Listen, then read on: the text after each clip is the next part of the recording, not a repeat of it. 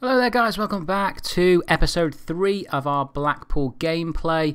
Didn't leave it too well. I actually haven't played this for a while, even though I've recently uploaded the videos. We're top of the league, which isn't too bad. Peterborough have a game in hand, Reading have a game in hand, which means they could both overtake us. But in reality, we're looking okay. The players that we've brought in are doing a good job. Mike Duff, Joe Madeira, the usual guys. Strachan in on loan as well. We play Chesterfield next away, so I'm kind of hoping that we can get, I want to be advent. I want to try and get a win. I want to try and be positive about this. I think, let me just check the tactics. I think what I've done is I've tried to play a lone striker in Joe Madeira. I find that he works better as a lone striker rather than with someone else up front with him. I don't know why. Let me just have a little look here and just check if that is actually happening. Oh no, so we've actually got him and Fenton up front. I might. Now it really depends. Phil Clarkson. Did I put him up for transfer? I didn't, did I? Let me just have a look. Do I play him? He's a bench player at the minute. Do you know what? For how much money do we actually have? 150k. I suppose it will do the finances okay. Let me try and go to 150. Let's just try and let's try and think carefully about this.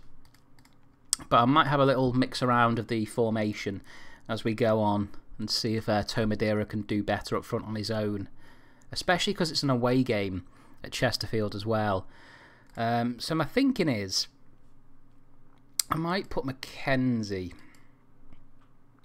I might put Mackenzie there. We should see Ormerod's on the bench as well. So is Bullock better, do you think? Yeah, Bullock could probably do a little bit better. So I'm going to put him there, and then I'm going to see how that sort of goes. Let me just check that I've got everyone that I need in here. Reed, Hughes, Duff, Strachan. It was my other defensive mid that I was playing. O'Kane, wasn't it? Yeah, but yeah, we'll leave him for now. Okay, let's have a go. Let's see if this does anything. Oh, there we go. 1-0 already. I think what I found with him is he does play much better up front alone. Yeah, he's already scored. The problem that you've got, though, is no matter what team you start off with, there's always going to be maybe 2 good strikers at your club, and it's just about keeping them happy now. Because obviously with Madeira aiming to go up front on his own, it's going to cause issues, isn't it? I'm thinking away from home as well. Just to play one up front might be the way forward. Excuse me. Okay, not a bad half. Did I see? I thought I saw Daddy Kadamatri then for a minute. Who am I thinking of? Oh, I don't know who it is. Either way, it's 2-2, bastards. Come on, get a goal. I need to flip this round. Come on.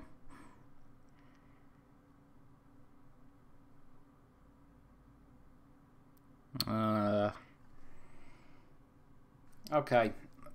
Yeah, do you know what? I'll take a draw. Let's take a draw for that. Swindon, 3 days. I forgot that we were actually playing them in 3 days. So that's going to be a bit of an issue in terms of fitness at the moment. But we'll see how we go. Oh, they paid 150 for him. Do you know what? He's 32. To be fair, he's on 2,400 grand a week. That might actually be quite a good idea to get rid of him.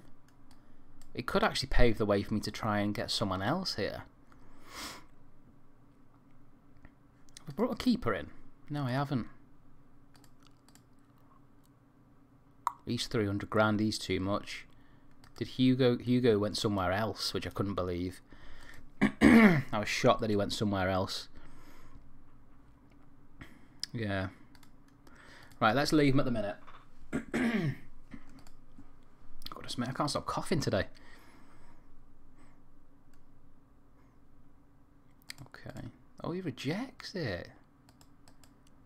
That's a bit of a shock. Fair play to his loyalty, though. Playing Cornsey. See, he thinks it's a stepping stone, which, to be fair, I think he's right. I think it is a stepping stone. Right, Neil Mackenzie. Let's get Richardson on in that position.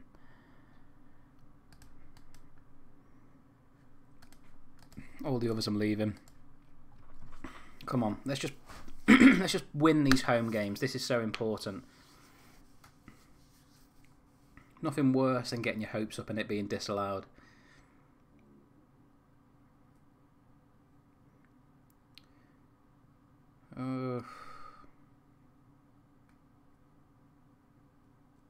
There we go. Bullock with the goal. I actually don't know where Swindon are in the league.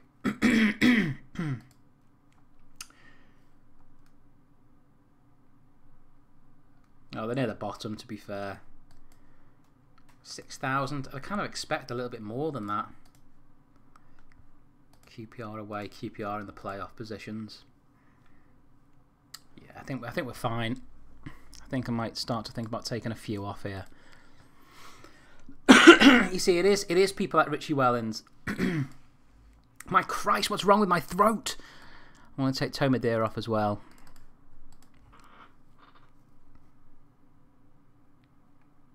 Let's give Ormerod a bit of a run out, because to be fair, Ormerod is a class player.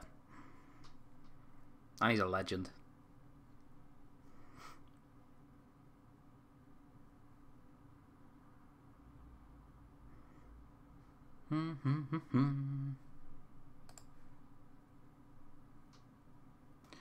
It's not bad though. It's where we want to be.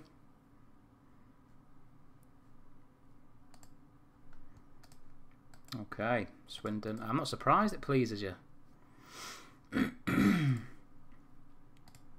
I really want to keep him, but I just worry that, to be fair, they're only 17th in the Championship. 22nd, QPR. Let's see how we get on here. Thing is, we're scoring goals. You can see there the amount of goals that we've scored is unreal. We just need to tighten up the defence. And I don't know who to bring in for that. Here we go. Oh, okay. I think I transfer listed him anyway. He's on £200. Yeah, his contract's up in 02. Why not? Yeah, that's fine. So where are Port Vale? Oh, they're in our league. McPhee, legend. Good player, McPhee. Good old nanny.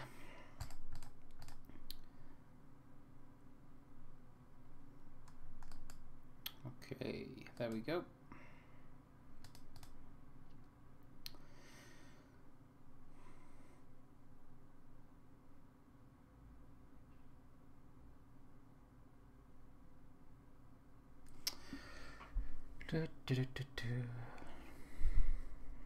Okay, QPR away. This is quite a big game. Oh, Strachan's out. That means O'Kane is coming in. Richardson's knackered. Mackenzie can come in though. That's fine. That works out okay.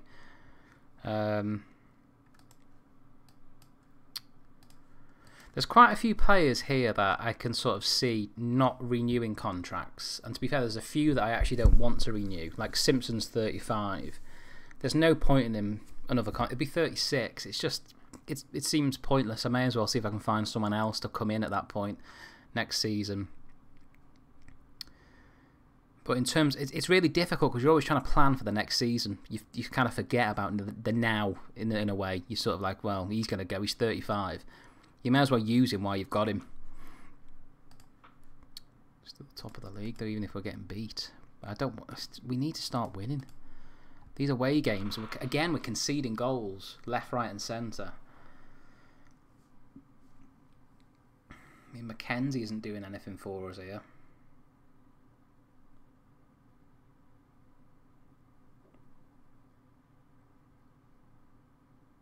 Ah, game over.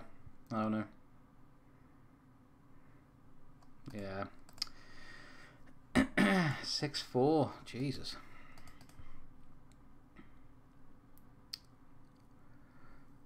It's a bit of a mixed bag here, isn't it, really, when we're looking at it? On the one hand, there's always an opportunity that we could go up, you know, but on the other hand, there's just this worry of inconsistency throughout the team. And that's what Division 2 football is, really. He's got 8 goals. He's alright. He's pleased to join such a successful club, which is good. I think we're going to play Port Vale here, and let's see how we get on. Let's see if we can get a victory over these guys.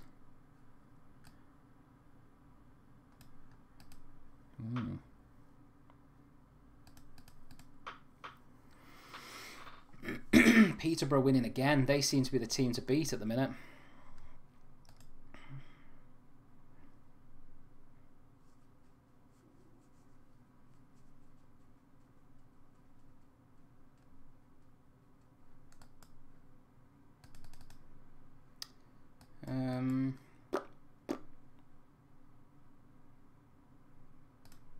I'm going to give Clarkson a go, you know. I think Mackenzie played so poor that game. I think the only way forward is to give someone else a go. There he is again, the legend that is McPhee. I thought that was Jamie Carragher then, but it's Matt Carragher, their captain. Ah, Madeira, you beauty. Come on, let's just batter these now. That's what we need to do. Oh my Christ. Great. Just what we need when we lose a goal and injury. That's my... It's one of my pet hates about this game. I can't stand it when they score a goal and straight away we get an injury. It's just like a double whammy. Just hits you like a ton of bricks.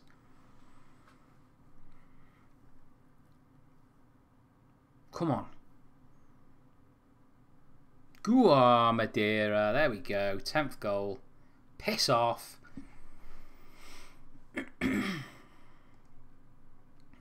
Lovely jubbly. Hat-trick.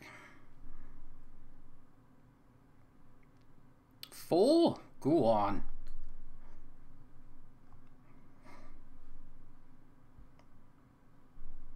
I'll take that all day. Anyway, guys, I'm going to leave it there. 5-3. A very good win. Madeira with 4 goals. He is just absolutely nailing it at the moment, isn't he? Second in the league. We've all played 10 now, so we've kind of got an idea of where we are, where we're standing, and we're still in the top 2 when everyone has played 10 games. Obviously, there's only 3 points of a gap from the playoffs positions to the second place, which means there's nothing in it really at the moment. But come back for episode 4. Hope you enjoyed this video, guys. I'll see you later.